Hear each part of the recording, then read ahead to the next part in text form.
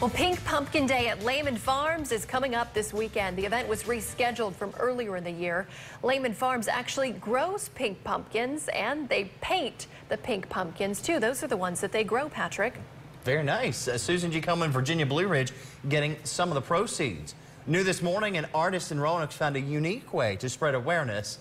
WSLS 10's Rob Manch joining us live from Roanoke with more on an underwater sculpture that's being used to honor a woman fighting the disease. Rob, good morning.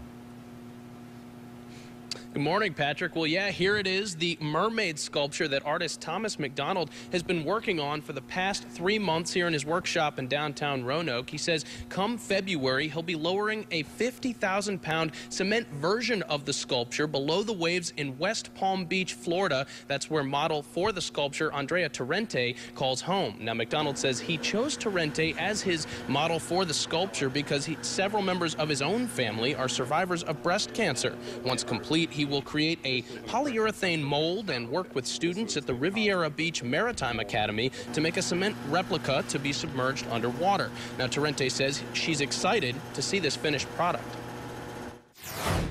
You don't know tomorrow might bring, you might not be around because of cancer, right? But to know that the image of my face will be there for years, can't explain it. It's tremendous.